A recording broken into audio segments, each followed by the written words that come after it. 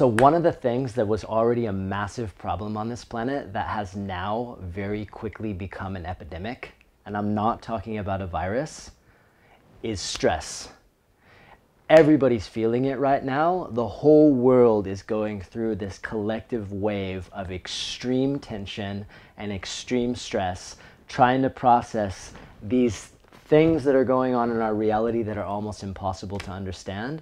And I feel like one of the things that people are missing on a very large scale is easy tools, easy tricks, easy little tips and techniques that can help us to overcome this extreme stress that we're all experiencing in order to be able to come back to equilibrium and reset from that high stress position to coming back to feeling normal again. And I'm here to let you know a few of what those are that work for me. Tip number 1, meditation.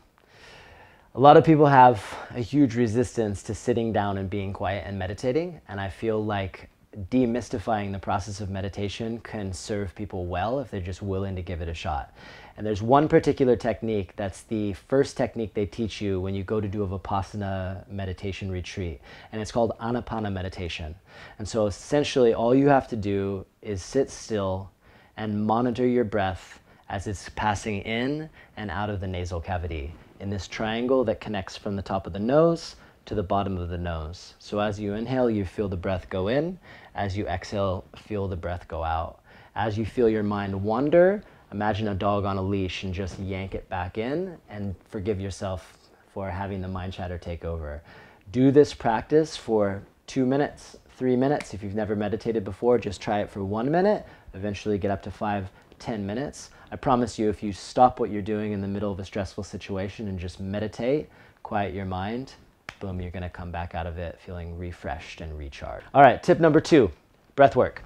If you haven't tried breath work before, it's literally one of the fastest techniques that you can use to reset as quickly as possible.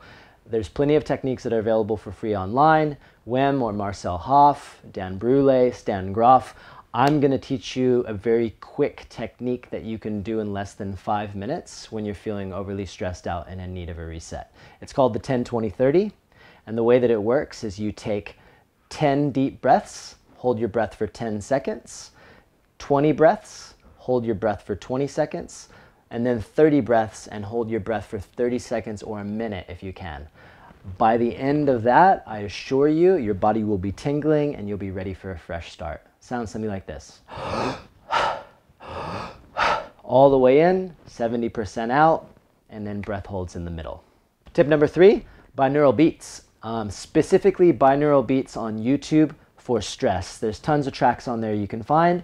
Essentially what binaural beats are, you gotta have a set of headphones and it's gonna pump one frequency into one side, another frequency into the other side. It's meant to stimulate specific brainwave states. And so if you find one for stress-free or relaxation, pop a pair of headphones on, listen to binaural beats for 4, 5, 10 minutes, or even while you work or while you're chilling. I promise you that frequency is gonna help you go from way up here to back down to normal super fast. So tip number 4 is a pattern interrupt. So that means if you're working, stop working. If you're in an argument, separate. If you're just sitting doing something and it's all of a sudden you find yourself in a triggered state, change your environment. So some examples of what you can do for a pattern interrupt are go for a walk. If you're on quarantine, go for a walk in your backyard or take some laps around your house. Number 2 would be go do some work in the garden, get some sunshine, get some vitamin D. Number 3 would be read a book, something inspiring, something uplifting. And number 4, my personal favorite from this list, is do some exercise.